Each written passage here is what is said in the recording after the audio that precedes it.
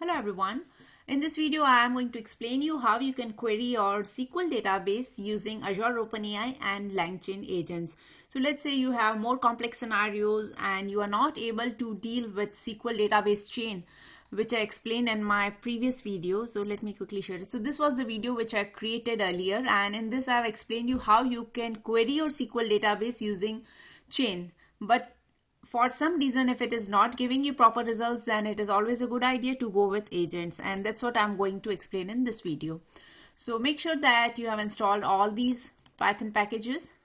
Then we need to import these packages over here, and here I have pushed all my configuration settings in a configuration.env file, and that's the reason I'm using .env values to read those values. So after it is done, I'm going to create a connection string. So for connection string, I have already created a SQL database instance in Azure portal. So you can create that and just grab the connection string from here. So I have already done that part and pushed my connection string into my configuration file. Okay, so once we have that connection string, we can go ahead and construct this engine. So engine is again coming from this SQL Alchemy. So you just need to make sure that you have installed it.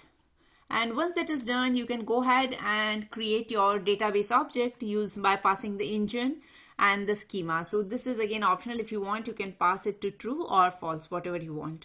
So I'm going to run this cell as well. So at this step, our database is good.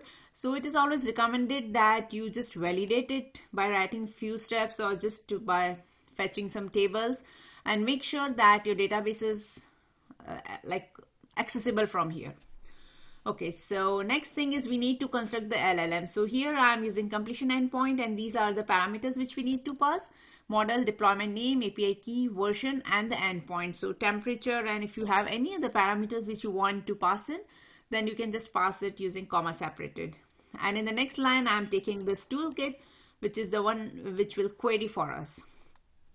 Okay, now next thing is using create SQL agent, we can create our agent. So this agent required few key parameters. So if you will hover over this, you will see all these are the parameters, but the bare minimum ones which we need for our scenario is the LLM, the toolkit, which is our SQL database toolkit, verbose, it could be true or false based on your requirement.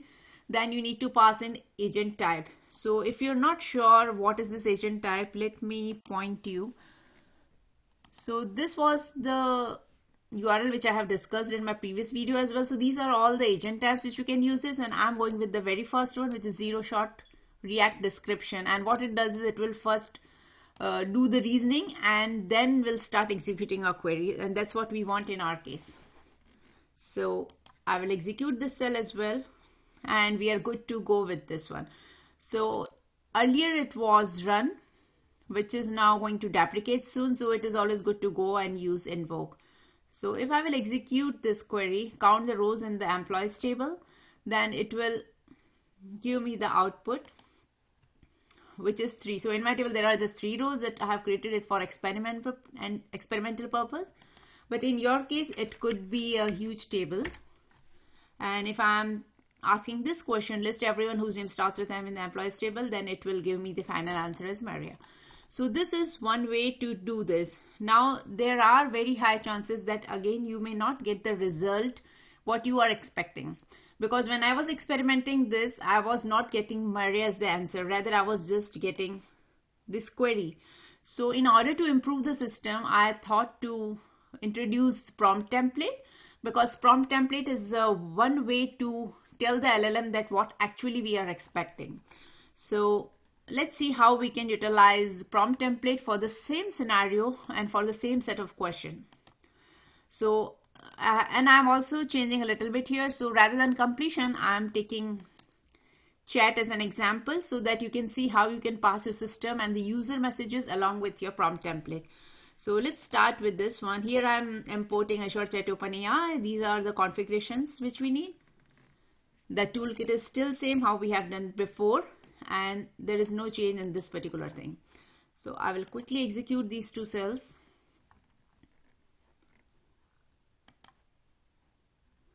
Okay, and this is my prompt template which I'm creating using chat prompt template. And what I'm saying is, for system, you are a SQL Server expert who can execute and query SQL database to find answers based on the user's questions about tables available in the database. And here user's prompt is nothing but the query and then the question. So this is how I'm writing a very simple prompt.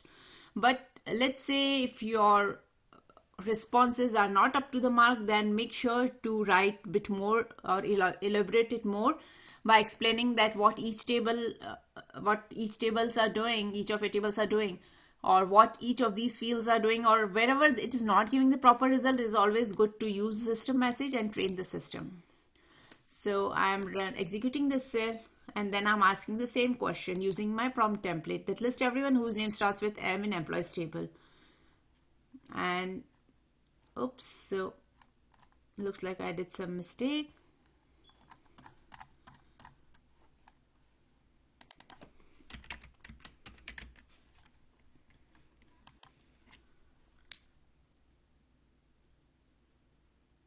So using invoke, I was able to do it. Like I said, run is going to deprecate soon. So it's always good to use invoke, and that's what the answer is. So your output is Maria. And here you can see how it is doing the reasoning and what all steps it is taking. First, it tries to generate the schema of a table. Then these are the possible rows in my table. And after that, it is just trying to extract the name starting with M. So these are the two different ways, and you can choose any one which works best for you. So do let me know in comments if this is the approach which is working for you. Thanks for watching.